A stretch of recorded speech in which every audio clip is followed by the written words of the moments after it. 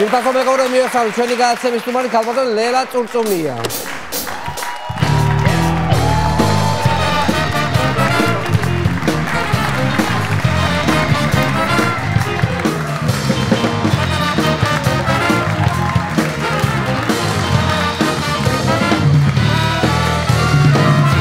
ლელა ძალიან დიდი მადლობა რომ მოახერხე და მოხვედით ჩემთან გადაცემაში. სტუმარი ხო იცი მიხარია, რომ მიხარ ხოლმე იმ დღეს ვარ ბედნიერი. და აი რომ ვაკვირდებით ან შენს რეჟიმს, ხო? მამული ჩათი ვაკვირდები ძირითადად. ჩართული აქვს მე მოტელებს არ თიშავს. ხო. მოგესალმებით, მივესალმები შენი გადაცემის მაყურებლებს. მე პირველად ვარ უკვე ამ არხზე შენთან სტუმრად. თუმცა ვარ ოქროს ვანოს ფლობელი. პირველი ოქროს ვანოს ფლობელი. და მინდა რომ წარმატებები გისურვო და მადლობა რომ მომიწვიე. მადლობთ. მოკლედ პირველი ალბათ მინდა რომ იმ თემით დავიწყებ, რომ შენ აქტიურად გაკავშირებს ისრაელთან შენი, ანუ რაღაცა კარიერა, რაღაცა ძირითად ხარი ხოლმე რომ ისრაელში 97 წლიდან მე აქტიურად მოღვაწეობ ისრაელში და ის რაც ახლა ხდება ისრაელში ეს არის წარმოუდგენელი სხვათა შორის მაქვს ურთიერთობა და კავშირი ჩემს მეგობრებთან ძალიან ბევრი ახლობელი ოჯახი ცხოვრობს ისრაელში ჩემი და ზოგადად ტერორიზმს არ აქვს ეროვნება და ის რაც მოხდა და ის რაც გააკეთეს სისასტიკით 40 ბავშვი აი ესე ნუ ეს არის წარმოუდგენელი და მე მინდა რომ ვუსურვო ისრაელს მშვიდობა და მერთმაკნას რომ მალე დამთავრდეს ეს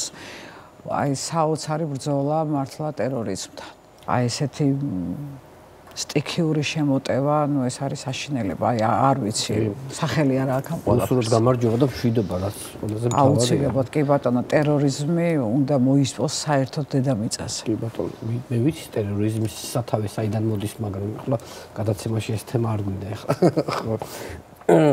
მოდი დავიწყოთ ახლა შენზე რაღაცა საინტერესო ამბები მომდის რა და ესე იგი მაყურებელს მინდა უთხრა რომ იღებ არ ნახულ კლიპს, რომელიც მე რაღაცა ფოტოები ვნახე, ანუ შეიძლება აი მე შოქში ვიყავი, რომ შენი ფოტოები ვნახე, ისეთი იმიჯი გაქვს, რომ აი თავიდან ვერ გიცანი, მიხვდი, ანუ ეგ არის მთავარი რომ ვერ მიცანი. მე მგონა აი რა. მთავარი მაყურებელმა მიცნოს, ანუ აბსოლუტურად შეცვლილი იმიჯით და რამდენიმენაირი კოსტიუმი მაქვს, მაკიაჟი, თმის ვარცხნილობა, ანუ ძალიან მოვინდომეთ, იმიტომ რომ სხვათა შორის ეს არის პირველი კლიპი ნამუშევარი ზაზაურაშვილთან, თუმცა მე მასთან მიმუშავია სხვადასხვა პროექტებში, რომელს მან გადაიღო ჩემი რამდენიმე მუსიკალური ნომერი. მაგრამ როგორც კლიპი პირველი არის ჩვენი თანამშრომლობა ძალიან საინტერესოა, ძალიან ნიჭიერი ადამიანია, საოცარი ენერგეტიკა აქვს, ძალიან მიყვარს ჩემი ზაზა და ამიტომ რაღაცნაირად ძალიან ვეცადე რომ მე დიდი ხანია კლიპი არ გადამიღია.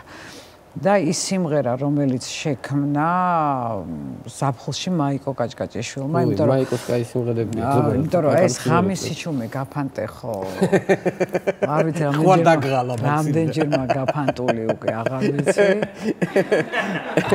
და აი სადღაც შუა კონცერტის დროს უკვე ყვირიან ღამისი ჩუმე და მე მაგის გარეშე არ წავალ და არ წახვალ. მაგის გარეშე არ წახვალ და არ წავალ და თითქოს ეხლა რა თქმა უნდა ჩემი რეპერტუარი ძალიან უყვართ, მაგრამ რაღაცა განსაკუთრებულად ელოდებიან ამ სიმღერას, თუმცა ეს არის საფინალო სიმღერა, ყოველთვის ჩემი კონცერტს ვხურავ ხოლმე ამ სიმღერით და ხანდახან ორჯერაც კი მღერი ვარ ხოლმე. სიჩუმეთი ხო?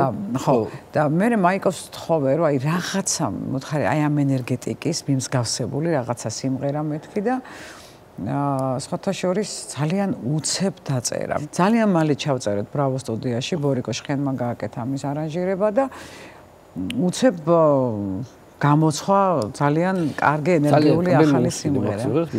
ხო, ძალიან ადვილად დასამახსოვრებელი არის. ძალიან ადვილად დასამახსოვრებელი და აი მაყურებელს ვეუბნები რომ ეს არის უკვე რამდენი ოდის გამოდის? ოქტომბრის ბოლოს, ანუ 28-ში ხო არის ჩემი კონცერტი მონოჰოლში და ოქტომბრის ბოლომდე უნდა გამოვიდეს, იმიტომ რომ უნდა დაასწროს აუცილებლად კონცერტს. დამატებული სიმღერა იქნება, მე პირობას გავდო, იმიტომ მე მოусმინე, მე სახში რომ მოვდიოდი, ხო შექმნის წინასწარ ვღეროდი, ანუ წინასწარ მელოდია და არა და ერთხელ მოგასმენია, მეტი არა და ესე იგი რას ნიშნავს, რომ ვანომ რომ დაიმახსოვრა სიმღერა. ესე იგი კაია. ეს ნიშნავს რომ ესე იგი სიმღერა თავისი ქნა. კი ბატონო, ეგ არის მთავარი ხო სიმღერაში. კი ბატონო, კი ბატონო. და კონცერტი მონოჰოლში. კონცერტი მაქვს მონოჰოლში და სხვათა შორის ეს არის ჩემი ერთ-ერთი უსაყვარლესი სივრცე. მე მგონი ერთადერთი ადამიანი ხო რომელიც არ ისვენებს. ვერ ვიმასვენებს. მე მართლა გეუბნები, ერთადერთი, ანუ მე ხო იცი, მაგრამ ხო ტრაფიკინგის ხვეპლი ვარ მეთქი და ბოლოს მამულიცოს გაგდებში როგორი აი აბსოლუტურად დასვენება შენ და რო კითხე მუშაობ ძმაო მუშაობ და ესე იგი სულ მუშაობს ძმაო სულ მუშაობს ეხლა დღეს დილით იმას რა ქვია ორი ძაღლი ვეღარ ჩაყავს უკვე ძართულია დიდები არიან და ანუ ჩაყავდნილი ყავდა ის მეტისი და ეს ამერიკული აკიტა აივნიდან უყურებს ყველაფერს ხო ანუ აკონტროლებს ეზოს პერიმეტრს და იქიდანაც კი გადაუღივარ. იქიდანაც ლაივში. ხო და ძაღლს ელაპარაკება. ძაღლს ელაპარაკება. ვინ არის იქ? დედიკოა? ნახე ვინ არის იქ? დედიკოა და მე ხო ეხა არ მესმის შორს არის. ახლოს დაუზუმებია და ვინ არის იქ და ძაღლს ელაპარაკება. უკვე გაგიჟდა ძაღლებსაც ელაპარაკება. და მე აქიდა ნახე მამიკო მოდის. აკიდა. ნახე მამიკო და ოდი მოდია. კიდე ხომ გადამიხდა მართლა. ძალცელკი ზაღლები არიან ხო? მე მაქვს ერთი წლის წინ ნახე ეგ ვიდეო, ნახევარი დივანი რო გამოჭმული ქონდათ. აი ეს ხო და ანუ ეს ხო ხო სახში ესე იგი სახში რომ მიდიხართ ანუ ხო ფიქრობთ იმაზე რომ რა შეიძლება ქონდეს გაფრთხილებული ზაღლი. აი დედას ფიცავარ სრული პასუხისგებლობით ვლაპარაკობ. როცა მივდივარ სახლიდან და სახლში არიან. აი შიშით კალების გაღება და თუ მამული ჩამივიდა პირველი და თუ მომწერა ან რაღაცა ვიდეო ჩამიგდა მივხვდები რომ ცუდად არის საქმე ძალიან. ვიდეო წანამ გახსნი ვიდეოს. ხო, ხოთა შორის სულ იმ პატარას ვაბრალებდი იმ მეტის და თურმე ეს იწყებს ეს დიდი და მე ეზარება ღეჭვა და ეს აგძელებს ვითომ ეს ფქვავს აი არ ვიცი აი წისქვილი აქვს პირში. ხო, არა მე ვნახე ერთი ვიდეო ამ ვიდეოს გავუშვებთ ახლა ფარდას რომ მოაჭამეს. Darkness.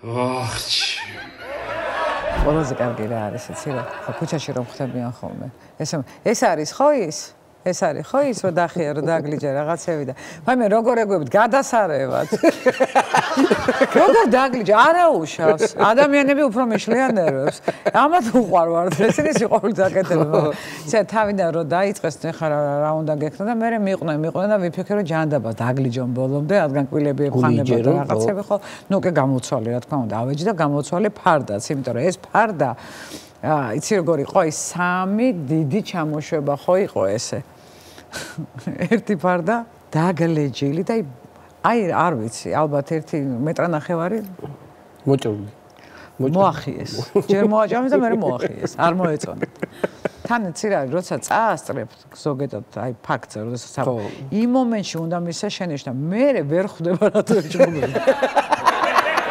მე არ გიყურებს აი ნეტარა გამოეჭმობენ ხო არ ახსოვს რა გააფუშა ხო იმ მომენტში მე ის რო აღარ გააკეთოს იმ მომენტში უნდა ეჭყოდო მე რა გინდა უყირე და რაც გინდა იზუქენე ბოლოს მეშინი არ გავაყეფა არ დავიწყე მართლა გულწრფელად გეუბნები იმიტომ რომ აი დასავლეთში არ აქვს მნიშვნელობა აი მაგალითად ბენზინგასამართთან თუ ძაღლები არიან ვაჭერებთ ვაჭმევთ ნუ მაგის გარდა ეხა რამოდენიმე ძაღლის თავშესაფარს შეძლების და გვარად ვეხმარებით იმიტომ რომ ძალიან ბევრი დასახიჩრებული ძაღლი ჩამოვყავთ და ოპერაციებს და რაღაცებს აი შეძლების და გვარად როგორც შეგვიძლია და სხვათა შორის თუ მასიურად არ მოხდა და რა თქმა უნდა აქ კონკრეტულად მიმართავ მთავრობას ვისაც ეხება ეს თუ მასიურად არ მოხდა ამ ძაღლების კასტრაცია ანუ სტერილიზაცია ეს ძაღლები მრავლდებიან და ძალიან ბევრი მანქანას უვარდება, შიმშილით ძალიან საცოდავები არიან, ძალიან უბედურები არიან და ამიტომ აუცილებელი არის კასტრაცია ამ ძაღლების, რომ ვერ გამრავლდნენ. რომ არ იყოს ქუჩაში ამდენი უპატრონო ძაღლი და ამდენი გაუბედურებული. ერთი ამბავია კიდე რომ შენ და დუეტი ჯორჯიას დუეტი გამოდის და რაღაცა სიმღერაზე მუშაობთ, ხო? რატი დურგლიშვილის სიმღერა არის ირინა სანიკიძის ტექსტზე და ამ სიმღერის პრემიერა სავარაუდოდ შედგება 12 დეკემბერს ფილარმონიის დიდ საკონცერტო დარბაზში დუეტ ჯორჯიას 15 წლის იუბილეა. მართლა? ხო, 15 წელი იქნებია. გაიზარდე, შემოგეზარდე ბავშვები ხარ. შემოგეზარდე ბავშვები. და ამ კონცერტზე გაჟღერდება ეს სიმღერა. და ეს მაკახოს უწიწინებს. ლე, სულ რაღაცა. ეხლა ერთ ამბავს მოგიყვები, რამოდენიმე წლის წინ მამულიჩამ დაუგეგმა კონცერტი დუეტ ჯორჯიას კახეთში. კარგად ჩატარდა ეს კონცერტი, ძალიან გადასარევად და ეხლა მოდიან გზაში უკან და მაკა აწიწინდა. მამულიჩან. ხო, ესე და. იცი რა არის? ეს დეიდა ჩემი დაბერდა, მე ვარ დეიდა. საიდან შეყავს ლაპარაკი? ეს დეიდა ჩემი დაბერდა, ეხლა, ხო და ხომ არის ფიქრებდი, ეხლა მე მომხედე. ეხლა. ნუ რაღა ეხლა მაგან უკვე თავისი გააკეთა, ყველაფერი გააკეთა, პოპულარული არის, რატო დაუბერდი არავინ არ იცის. ხო და ფორას მიცემ 200 მეც და გავაცრებ და მე რატო დავბერდი მე დავიგე ჩემზე უმცროსია 14 წლით და ფორას მოცემ გაიგეცი და გაგასწრებ ხო და ეხლა ჩემს და მე მომხედე და ოღონდ რატიც მოტეხა ანუ მე მომხედე მე ჩემზე ლაპარაკობს ესე რაღაცებს და ამ დროს ვრეკავ მე ხო და მომეს ტელეფონი მომეცი. ხო და მამულიჩემ ესე მიაწოდა ტელეფონი. გაიღო, უზავსა. ხო, ლე. ეხლა მოვიყო, ეს ლაპარაკობდი, ოშ. ხო, ლე. მანამდე ჩამოგწერა. მაგამდე ხო ბებერია, ვეღარ გადის. ჩამოგწერა მანამდე. ხო, რაღაცა უცებ შეშინდა, მაინც თავის ჩემი გოგოა. კი, მაგარია ძალიან, მაგამა ძალიან მიყვარს. იცი რა, ერთი ესეც შეკითხვა, აი, როდესაც კონცერტი გაქვს, რომ არ აქვს მნიშვნელობა ეს კორპორატიული იქნება თუ სცენაზე, აი, განსაკუთრებული მოთხოვნა, აი, რა გაქვს? აი, რაზეც შეიძლება, აი, კონცერტის ხელობის დროს? ხო, რაზეც შეიძლება არ მოგწონდეს რა. ხო, კი, რა თქმა უნდა, არის ესეთი ნიუანსები, რომელიც არ მომწონს, მაგრამ განსაკუთრებით არ მომწონს, აი, როდესაც არის მაგალითად ქორწილში. ქორწილში, ხო. ხო, შეამღერი ქორწილში კორპორატიულ საღამოებზე და ასე შემდეგ. აი, არტისტებთან იცი როგორ არის, აი, სცენასთან რომ ახლოს არის ეს მაგიდები. ხო, ჩამოლაგები, კი. ხო, და ეს მომსახურე პერსონალი, აი, აშიშხინებული იმითი, რა ქვია, რომ დადის. ხო, აი, აგერო დადიან, აი. ეგან მოწეს. არა, ნუ რა მოსაწონია ეხლა ეს ზოგი მწვადი, ზოგი რაღაცა, ხო შეიძლება რომ აი ცოტა გვერდიდან შეხვედი ამ რაღაცები და მამულიჩა კატეგორიულად აფრთხილებს ხოლმე, რომ აი მაინც და მაინც სიმღერის დროს წინ უდაუწყებთ ამ ცხელი კეცებით ზიაროს. თორე შეიძლება აი ცხელი კეცი უზევ აღმოჩნდეს ამე. ხო. და ეხლა ესეთ ამბავს მოგიყვები. მოკლედ ვარ ერთ-ერთ რეგიონში არ ვიტყვისად, მაგრამ მიხვდებიან აუცილებლად. ხო. ქორწილია და რამოდენიმე სიმღერას ვღერი. აი დავშეთ 5-6 სიმღერა თუ რაღაცა ამას და აი ქერო ბოლოში გადიხარ თუ რაღაცა უცებ ჩაბნელდა დარბაზი. მამულიჩას გაფრთხილებული ყავს ხოლმე. ხო, ნუ მე მგონია რომ მამულიჩა მოთხარ რომ აი ცოტა ჩაბნელი და აი ცოტა რაღაცნაირი სიმღერა რომ არის, ხო, აი დავშეთ ენძელა. იებია თუ თალია. მე რომ ზეშუგი მომფინა. და ხო, უცებ გავიხედე და ეს მომსახურე პერსონალი ანთებული ფიალებით შემოვიდნენ. იქიდან გამოლადგნენ ესე ჩოხებში ჩაცმული ახალგაზრდა ვაჟები ხმლებით ესე და მე მგონია რომ სიძე პატარძალი უნდა შემოვიდეს აი ამ ხმლებს ქვემოთ და ნუ აი ძალიან დადგმული და ძალიან მოინდომეს და ძალიან ყოფილი ვარ და ცოტა შორს და დავინახე რაღაცა ორი ცალი ანათებს ნელ-ნელა მომიახლოდა და რას ხედა დიდ ლანგარზე შემოაქვთ გატყავებული ციკანი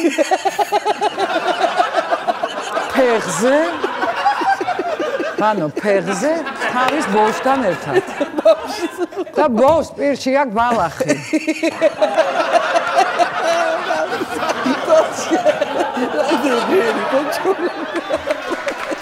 იცი რა გამოვა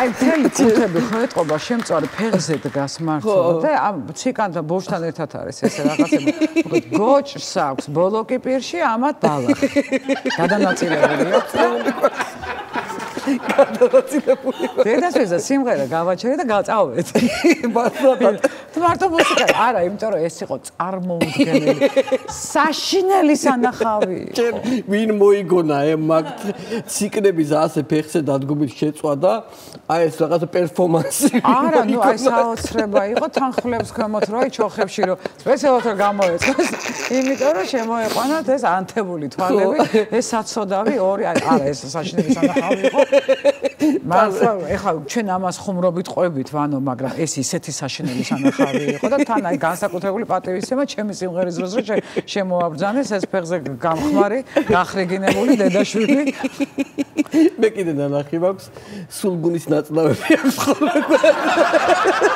კოიცეს დასაწნავი ისედია სულგუნები გაჩნდა რომ რეგიონში კორეგიონების მიხედვით საქართველოში უცნაური სულგუნის ნაწლავები აი კარგო ამატებენ და ამატებენ ბევრი რაღაცას აი ისეთი წოდე შეხოიცი გოჭს რო ჩაუხედეს ყავაში ხო და ისო წელს სასწაულს ახალ წელს უფრაზე მოხდებიო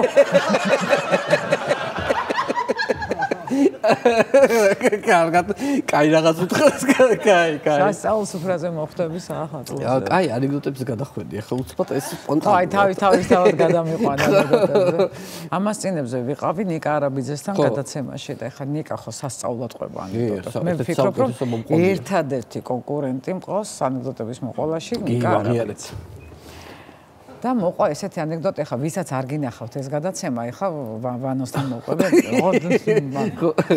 მოკლედ ჭიჭიკიას ცოლი ყოველ ღამე სადღაც მიდის ხო ვერაფრით ვერ დაადგინა ამქვარმა სად დადის ხო არაფრისდებით არ ეუნება და იფიქრა ახლა რა გავაკეთაო და მოკლედ დაიქირავა ტაქსი და იმანქანას გაყევიო უთხრა გაყვა და უცებ მასაკ საროსკიპოსთან ჩამოვიდა ეს ქალი გააჩერა მანქანა და შევიდა და გაგიჟდა ეს და $100 მისა ტაქსის ძღოლს და ეხლა შედი და გამოათრია ჩემი ცოლი იქ თორე შეიძლება გადავდგე ჭუიდანო უთხრა და შევიდა ეს კაცი და 10 წუთში მოდის და მოათრეს კალს ეს თემი და მოათრია და შეხედა ეგი არა ბიჭო ჩემი ცოლი ეგი ჩემი ცოლია დამიკავე შესაძლოა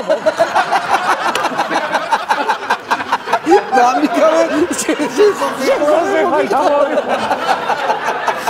შესაძლოა მომიყვანა ეგი ჩემი არ გაუჩვენს ის რომ მუშაობდა ტაქსი ისიც იქ მუშაობდა ისიც ხო გამოსული იყო მთელი დღე კაი კიდე გურული კაცი კვდება ხო ცოლს დაუძახა და მოდი აქ უთხრა ეხლა რაღაცას გთხოვო და აუცილებლად გააკეთე უთხრა კიო რა გინდაო რა გაგიკეთაო უთხრა გახსოვსო პირველად რო გნახეო წითელი კაბა რო გეცვაო რასე ლამაზიო ბაფთები რო ქონდა ის კაბა ჩაიცი რას ლაპარაკობ უთხრა ახლა წითელ კაბას რა ჩამაცმევს უთხრა კვდები გეხვეწებიო უთხრა შემესრული ეს ბოლოთ ხონაა უთხრა წავიდა ეს ცოლი ჩაიცვა ეს წითელი კაბა და დაუჯდა ეხა წითელი კაბი და ფეხსაცმელებიც რო ქონდაო გახსოვს ლამაზი ეს პატარა ბაფთები რო ქონდა ის ფეხსაცმელები ჩაიცვი გეხვეწებიო და კაი ჩაიცვი გელაპარაკებიო და ჩაიცვა ეხლა ახლაო თმაო ასე შეიკარიო და აქო დიდი ბაფთას აწვევა მოკლედ ყველგან ბაფთაა ბაბთაც გაიკეთეო მაშინ რა ლამაზი იყავი აი მზე მოგდიოდა სახიდანო და ესე გაიკეთეო და გააკეთებინა ეხლა წითელი პომადაც წაისვიო ხო და წაასვენა კი მაგრამო შენ გენაცვალო ჩემი თავი რატო მაკეთებინებ ამასო უთხარი რა არის ეხლა ამაში ესეთიო რაღაც ბიჭო ნახევარსაათში მიქელ გაბრიელმა უნდა გამოიაროს და ეგება შენ უფრო მე ეწო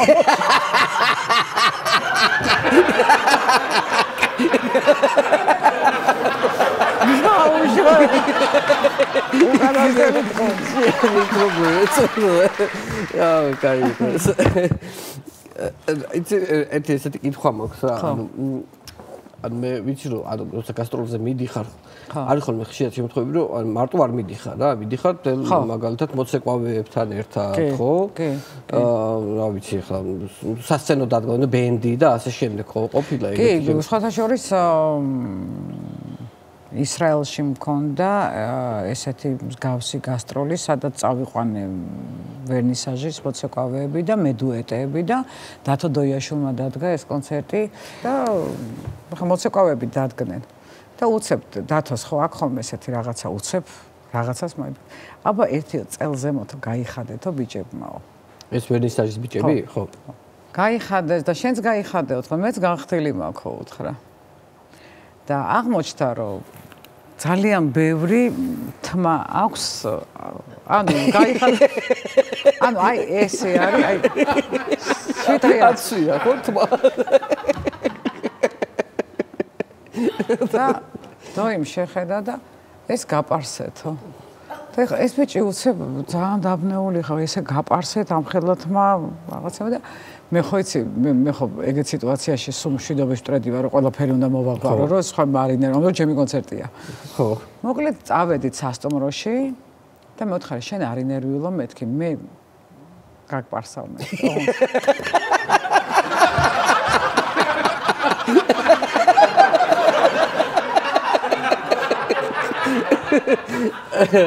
და ყველაზე საშინელება ის არის რომ არ მაქვს ელექტრომანქანა რითაც აიღებ ამ თმას და მექანიკური ეს мама პაპული მეთოდით ხო